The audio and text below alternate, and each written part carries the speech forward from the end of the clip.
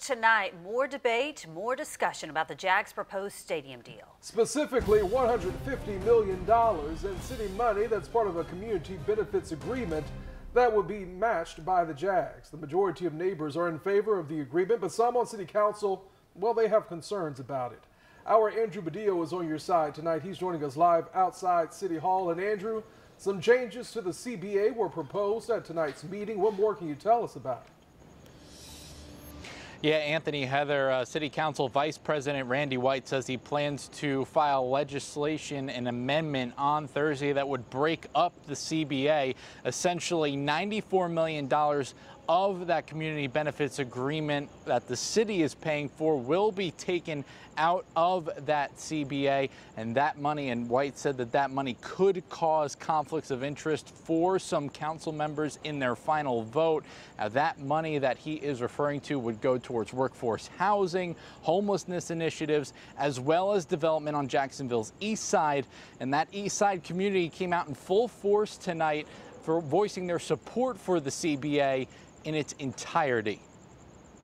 In every corner of council chambers sat an orange shirt. All of us in our orange, we came to represent. Neighbors from Jacksonville's east side. We've never had an upgrade in 60 years. We need the help. Included in the proposed community benefits agreement are millions of city dollars towards the east side, money that could be carved out over concerns about potential conflicts of interest for council members that Council President Ron Salem says could keep them from voting on the proposal. It involves their jobs and who they work for, and I'd rather not go into individual conflicts. Council Vice President Randy White will introduce an amendment Thursday.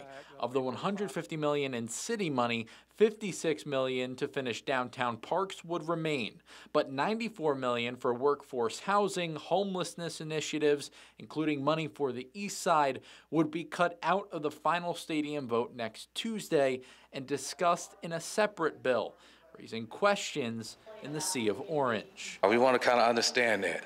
Some transparency and a fair allocation of the funding. Funding Darion Roberts says is long overdue. He says he teaches kids on the east side life skills through fishing and says more opportunities need to be afforded. We need a little more guidance. We need a lot more guidance, you know, and we need a lot more guidance.